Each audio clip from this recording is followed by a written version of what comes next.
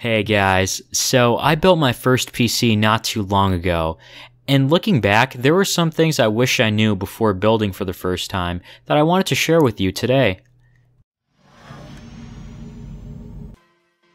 So you're probably going to end up spending more than you think, especially if it's your first time building one. Let's say you have a $400 to $500 budget. Well, if you look at some builds on YouTube or anywhere else, they usually just have all the required parts for the cost of the rig. Depending on who you are, you may still need a PCI Wi-Fi adapter if this is going to be far away from the Wi-Fi router, a CD drive if you plan on using CDs of course, or to install your software, and the software part, which is if you want to get Windows, you'll have to pay around $60 to $100 more. But the reason why people don't add that into their build is because it's not required for everyone, and there's a way to get it for free, like torrenting, and I'm not condoning anything like that, but I'm just saying that's an option. Number 2. Don't buy everything at once. Patience is key if you want to save money, and prices tend to fluctuate a lot. One day you'll see a RAM kit for $40, the next day it'll come down to $30, or a CPU that's $240 that comes down to $200 in the next week. That's saving $50 right there for just from 2 parts. I would say buy your parts within the span of 2 weeks to a month, but if you're willing to wait a little longer than that, then that's good. But just remember, when it goes to a lower price, it won't stay like that forever. Number 3. It's easier than you think. I'm sure you hear this a lot, and there is a huge misconception when I talk to people about building a PC. They say that it's just too hard, and that's not true.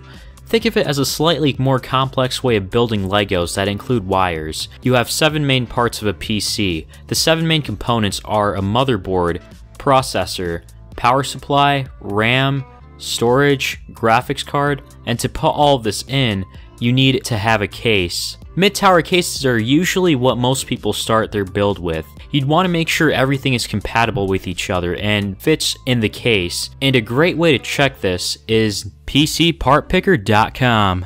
This is a great website to check out. It's basically a place where you can calculate the cost of all the parts together and see if they fit. If one part doesn't go with the other, it'll tell you on the bottom. It also updates the prices, tells you what's on sale and what the price has been on a part for the past 2 years. If you don't know where to start, it's always good to take a look at the other builds people have made. Another great thing is that there's a place to check out what items prices have dropped on the current day and by how much. It helps with planning, and overall it's just a great way to play around and see what you can make with your budget. Number 5. Processor. Now, I'm not going to tell you that Intel is better than AMD or vice versa, but just remember that once you pick a processor side, like say you get an Intel, you can only upgrade to other Intel chips, as motherboards right now only support one or the other, and older Intel chipsets may not be compatible or fit in newer motherboards because of the different sockets. And the reason why this is kind of a big deal is because motherboards take a lot of time to replace. It would almost be as if you're building a completely new computer. Number 6. Make sure to ground yourself.